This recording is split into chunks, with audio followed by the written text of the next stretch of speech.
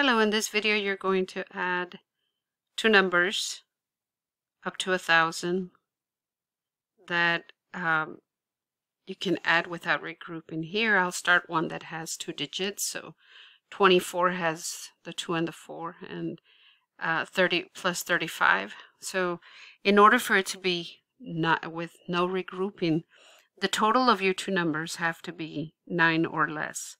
So here you have when we add, you have to start with the ones place.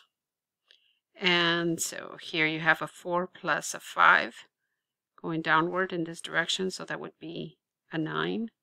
And then 2 plus 3, that equals 5. Let me draw a picture of that. So here's my tens and my ones and my tens. 24 would look like this.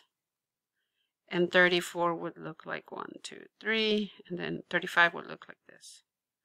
Right, so then I would add it all together. 1, 2, 3, 4, 5, 6, 7, 8, 9. Like I said, it cannot pass 9, otherwise you're going to have to regroup. So here you have 1, 2, 3, 4, 5. And this is how you add a two-digit numbers together without regrouping. Let's go to the numbers that have 3 digits. So here you have 143 plus 235. And then you start on the ones. So on the ones you start in that direction. So 3 plus 5 equals 8. And 4 plus 3 equals 7.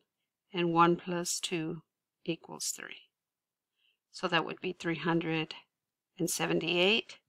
To draw a picture of that, now you're going to have to include your hundreds also.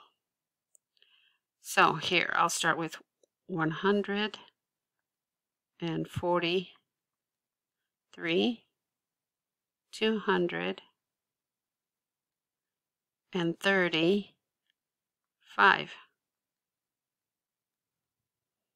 So if I add all these together, 1, 2, 3, 4, 5, 6, 7, 8.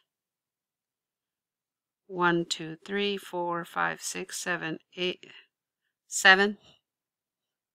That's not 8. And then 1, 2, 3. So your total would be 378. And this is how you add numbers without regrouping, starting from the ones place and then moving to the tens and the hundreds.